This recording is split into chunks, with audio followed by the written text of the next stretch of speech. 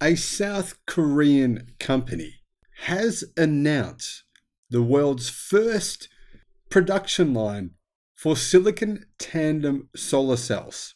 This promises an increase in efficiency of between 50 to 75% compared to standard solar panels. This is very much a game changer. Hello, my friends. Welcome to the channel. Fantastic to see you. Thank you for tuning in. The commercialization of solar cells that use perovskite follows years of breakthroughs with the mineral, which has been hailed as a miracle material for its potential to transform various industries, including renewable energy. 50 to 75% is an incredible claim. If it's true, this could possibly change everything.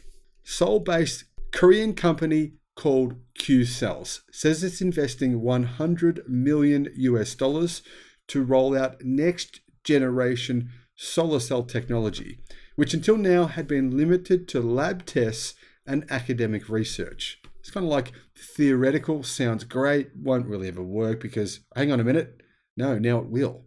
This investment will fund a pilot production line at a factory in Korea, which is projected to be operational by late next year.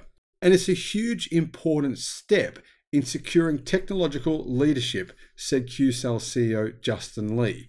With the global R&D network spanning from Korea, Germany, and the US, Qcells will ramp up its efforts to produce high-efficiency advanced tandem cells. This actually does change everything because these solar cells are far more efficient. I mean, miles more efficient than the usual solar cells that people are using today, that everyone is using today.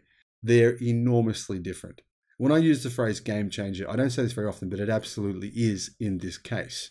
One thing this is great for, because the world currently relies upon China for the majority of our solar panels, our solar cells. This changes that reliance. That means we don't have to say, oh, China will do whatever you say. Actually, a company that's not in China appears to have a better commercially viable product. Tandem solar cells are able to improve the efficiency of solar panels by splitting the light spectrum and optimizing the harvesting of energy from each section into electricity. The current world record for solar cell efficiency is 32.5%, meaning nearly a third of solar radiation is converted into electrical energy. This was achieved with a perovskite silicon tandem cell in December of 2022. By comparison, traditional solar cells are currently capable of around about 22% efficiency. Going from 22 to 31% is insane, and it's an enormous difference. These materials have gained significant attention in recent years due to their exceptional light-absorbing properties and relatively simple and low-cost fabrication processes. Perovskite solar cells can achieve high power conversion efficiencies, making them a promising candidate for the next generation solar cell technology. If this company is telling the truth, and I believe that they are, eventually, this is what the future of the entire solar panel industry will look like. We won't be looking at solar cells at 22% efficiency, we'll be looking at 30% plus. For some context here, silicon solar cells, on the other hand, are the most established and widely used solar cell technology in the world today. They're based on the semiconductor material silicon, which is abundant and has a well-established manufacturing infrastructure. Silicon solar cells have a high efficiency in converting sunlight into electricity, but are limited in their ability to absorb certain wavelengths of light. By combining these two types of solar cells in a tandem configuration, the perovskite layer can absorb a broader range of the solar spectrum, including high energy photons, while the silicon layer can capture the remaining lower energy photons. This allows for better utilization of the solar spectrum and a higher, in fact a much higher, overall efficiency. Essentially, you're adding 50% more energy at no additional cost once these cells are mass manufactured on commercial production lines.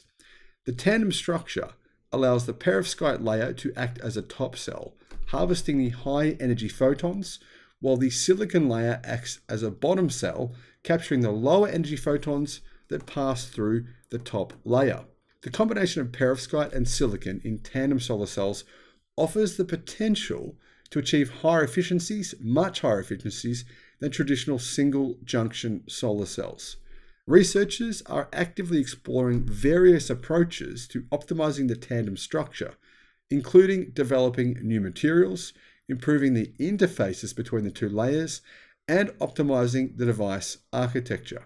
However, there are still challenges to overcome in terms of stability, scalability, and long-term performance of perovskite silicon tandem solar cells. So the Korean company Q-Cells has so far succeeded in developing a tandem perovskite solar cell with a 29.5% efficiency. This was achieved earlier this year in collaboration with German research center Helmholtz-Zentrum Berlin, and the results were verified by the US Department of Energy's National Renewable Energy Laboratory. However, the key to all of this, making the magic work, is being able to mass produce these on production lines, commercial production lines. That hasn't been done yet. This will be the first company to do so, but it certainly will not be the last. The future of solar energy is only getting better and better, and the costs continue to come down, while the efficiency continues to go up. Thanks for watching. Let me know your thoughts in the comments. Bye-bye.